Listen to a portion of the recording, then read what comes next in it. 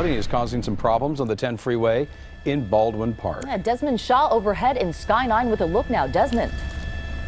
Yeah, Jeff and Susie, we're on the eastbound side of the 10 at Puente. CHP has issued a signal alert here for the 3 right lanes. You see all of this standing water in lanes right here. The 3 right lanes are shut down, so they decided to shut it down out of safety. We've already seen a lot of rain-related accidents today and now into the evening. Here you see this lone Caltrans truck maybe trying to unclog a storm drain, probably what caused this, or they may be having to wait for one of those sweepers you got here and get all of this standing water off the freeway. So some unusual traffic here, eastbound side of the 10 in Baldwin Park, expected to last, latest from CHP is till about midnight. Live in Sky 9 overhead, I'm Desmond Shaw. Jeff and Susie, back to you in the studio. All right, Desmond, thank you.